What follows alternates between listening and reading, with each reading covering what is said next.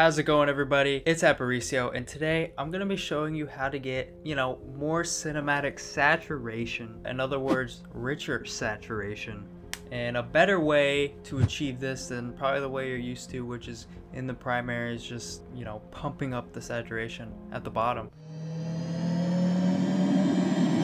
Alright, so I'm gonna quickly show you just 4 different methods that are better than that. Alright, so this is my shot. I chose it because I liked it. Alright, I did 2 CST nodes, and I have my primaries, my white balance, and then my contrast and saturation right here. Alright, so obviously your typical way would be down here, and it boosts the saturation.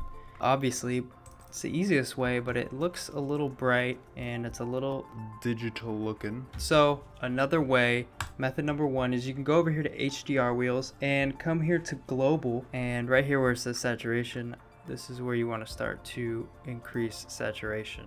It increases saturation, more technically sound, and it's less artificial as opposed to the saturation in the primaries. Okay, so let's do method number 2. So method number 2 is, let's see, we're going to come back here to primaries. We're going to right click on our node and go to color space and click here where it says HSV. Alright, and right click it again. Go to channels and disable channel 1 and do it again, right click and disable channel 3. And the reason I did that is because in this specific node we want to go ahead and leave the RGB color space and go into the HSV color space, which stands for our hue, saturation, and value. Obviously we shut off channel 1, which is our hue, and shut off channel 3, which is our value. So all that will be affecting is channel 2. And the way you can do that is with the gain and gamma. Just stay off of the offset and lift. You can go ahead and increase your gain and your gamma. And then what's cool is right here in the gamma, you can increase it and it won't push the saturations that are already blown out or too high. So it'll just do the kind of lower mid saturation levels to kind of balance out your overall saturation levels, which is cool. And you can see when I increase the gain how nice and rich it's looking. Let's reset that node grade.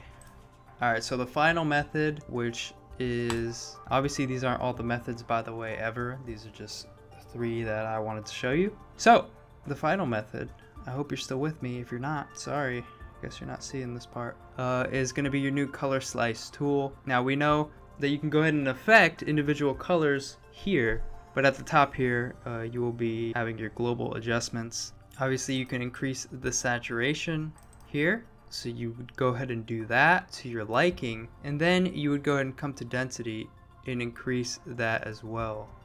Pull back the saturation a little bit, and you have just increased the saturation without making the image too bright and making the colors very dense and rich, which I think is also a good way. There's probably a lot of different ways you can manipulate everything up here besides just saturation and density. You have density depth, saturation balance, saturation depth, which I went over in this video here at the top. Now the quickest obviously is going to be to go to your HDR wheels and just increase the saturation there. Call it a day. What I typically do the most is the HDR wheels. It's kind of quick, easy, but those 2 other ways are also very good options. And then to very easily mess with your density, you can go into the color slice tool. So I hope you guys found this video helpful. These are just some quick tips. Go ahead and practice them and comment what you think down below. With that being said, come back. I'll see you in the next one.